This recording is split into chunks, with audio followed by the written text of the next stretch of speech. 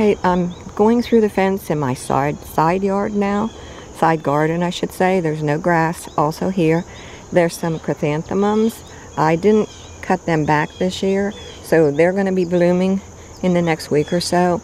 There are 2 hot lip salvia plants that are planted right here. They do not overwinter in the ground. I can overwinter them in pots. I've done it, but I think it's just as easy to get them in spring and plant them outside, and I think actually they're better plants when you do that. They get fuller. This plant right here along the fence is a lemon verbena. I wish I could rub the leaf that you could smell it, because it just smells wonderful. And I see that it's going to bloom. It gets these little tiny white blooms. It smells so good. And beside that is a salvia. I bought that this year, and it's supposed to be a perennial salvia. This is a piece of it. A piece broke off from the mother plant, and I rooted it, and now I have 2 plants. I have 3 pots of Sandra Elizabeth, a very late blooming daylily that I dug out that was on the other side of the fence, and I didn't want the deer to eat it. So now I have to find a place to put those. I have another hydrangea back in the corner. That was a seedling that I transplanted over here. And there's also cardinal flower, or cardinal vine in the pot. I bought that for $2 several weeks ago and decided to see if I could grow it. And it's blooming. This is Roman red salvia right here. This was one that I overwintered. I'm not sure if I'll do that again. Hopefully I can find Roman red salvia because I really like it. I have 2 that overwintered in pots in my basement, which I could do again, but we'll see. I have a coreopsis here in a pot. I have to find a place to put that, but I just wanted to be able to keep on top of, pinching off the spent blooms like this, so that I could continually have flowers blooming on it. This plant right here is actually supposed to be a shrub, a pentas shrub. But it hasn't bloomed yet, so I'm a little disappointed with that. Kind of looks like it might get some. I think it's going to be a very late blooming pentas bush. And this plant here is called Vermillionaire Kufia. Excellent for hummingbirds. Bees also like it.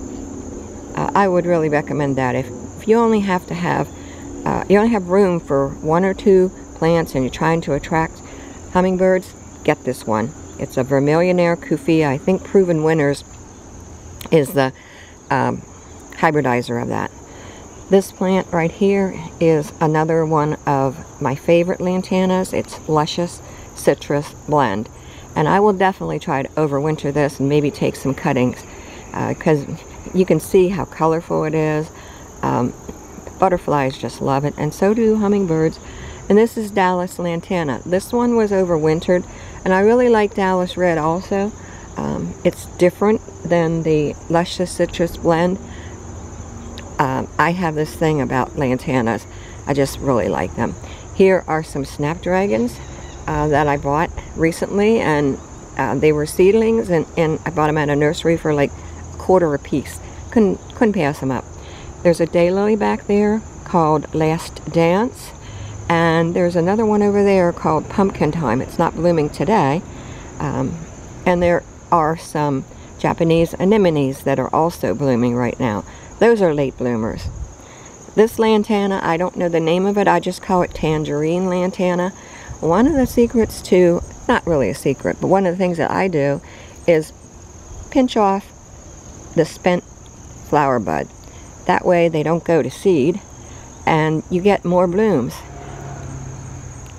I do that on all my lantanas. You see here, right here, it looks like there's little peas. Those are seeds.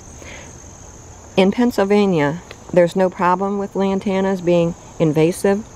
This is a pot of basil that I use for cooking. That smells wonderful. This is a pot of zinnia that I grew. I just love the colors on it.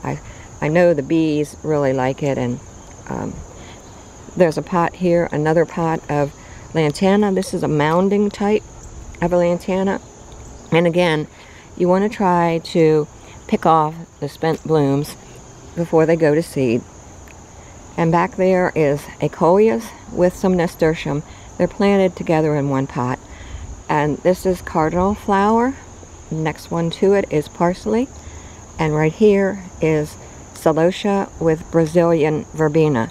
I didn't plant the Brazilian verbena. It just happened to, their seeds happened to be in the pot that I planted the celosia in. The celosia is another thing where if you just pick off, this is going to seed, pick that off, and your flowers will be much better. I need a scissors for that. But anyway, you get the idea. Right here, the coreopsis is going to seed. I'll probably just shear those off. And here there are 3 salvias. Purple and bloom, black and blue, and there's one hot lip salvia, and that one was overwintered. And you'll see the difference between that one and one planted in the ground in the next video. To be continued.